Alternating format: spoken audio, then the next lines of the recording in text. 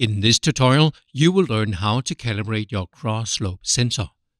The video will cover these applications: doser, grader. The video will use the doser application, but the grader works the same way. We start in the main run screen. Go to Main menu.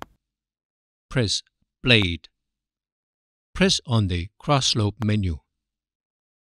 Make sure the cutting edge of the blade is horizontal. This is best done using a digital level. When the cutting edge is horizontal, press Calibrate. Press OK. Your blade is now calibrated.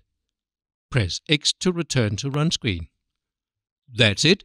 You have learned how to calibrate your cross-slope sensor.